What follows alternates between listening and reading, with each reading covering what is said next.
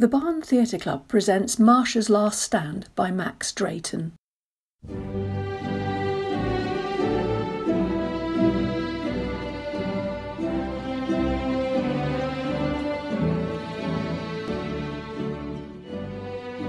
And now, please welcome to the stage Dr. Marsha Warwick, our Head of History.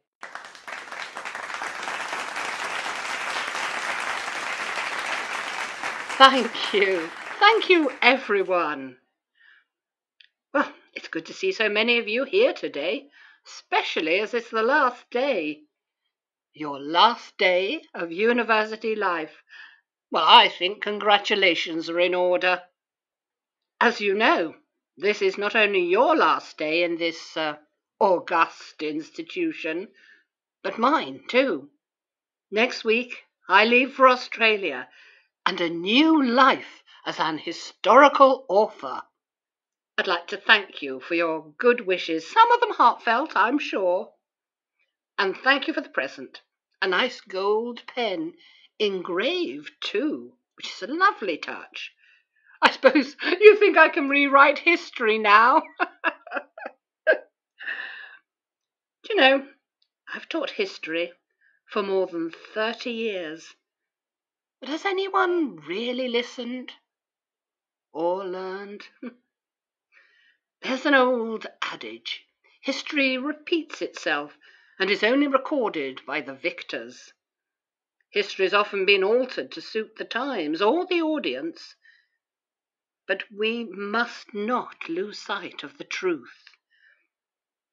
Given mankind's existence over many thousands of years, it's really only in recent times that leaders have stopped going into battle with their armies. Originally, everyone fought for their country, from serfs all the way up to the king, all joined in deadly battle. It would have been a truly national effort. Today, the politicians who start the wars stay safe and secure in their war rooms and offices.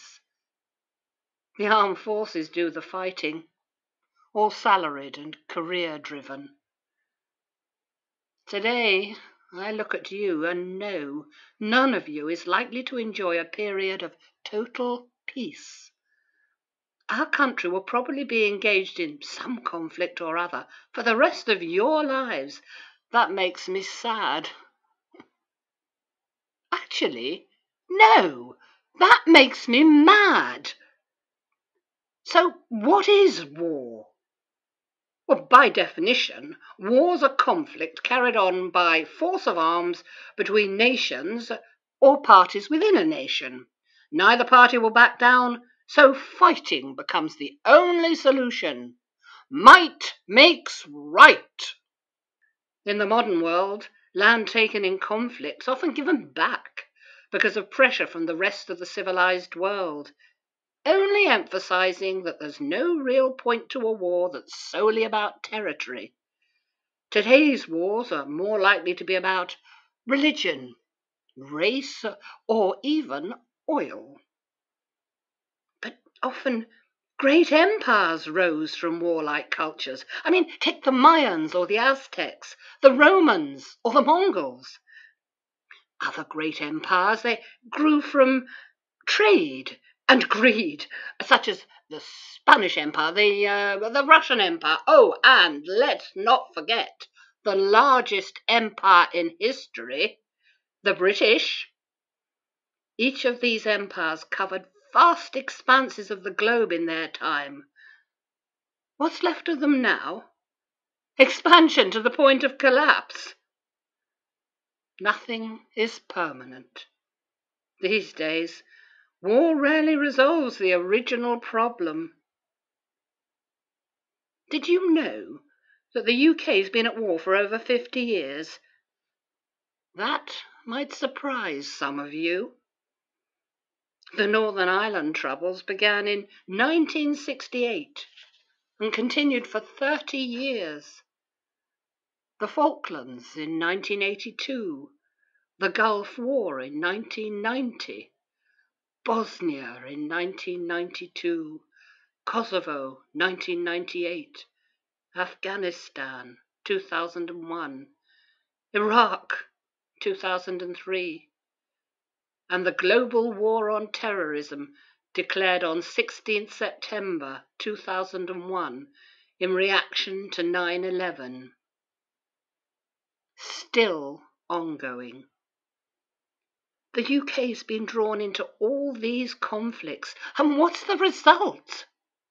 Absolutely nothing. Very little's changed. Modern wars are intensely scrutinised, body cams on the front line, media correspondence with our troops. But when a soldier dies in combat today, we have no real sense that it's a war.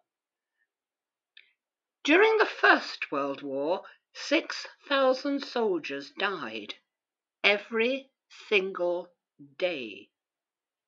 Sadly, that's what we think a real war is.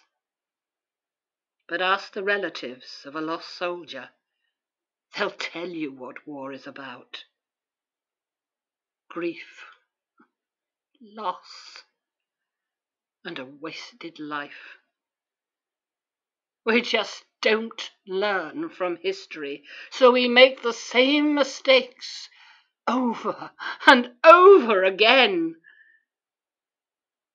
Now, I have the opportunity to write about the real effects of war on history, and I shall write about them. With this excellent pen you've all given me.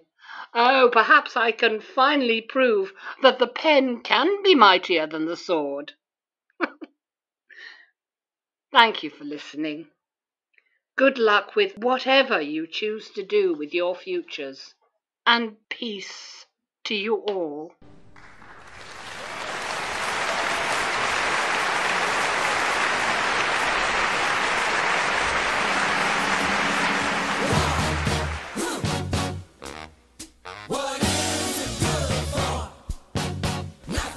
That was Marsha's Last Stand.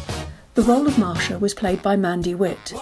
The piece was written by Max Drayton, introduced and directed by Louise Elliker, and produced for the Barn Theatre by Gareth Forber. If you've enjoyed listening to this radio play, please consider supporting the Barn Theatre Club by following the links on our website and making a donation.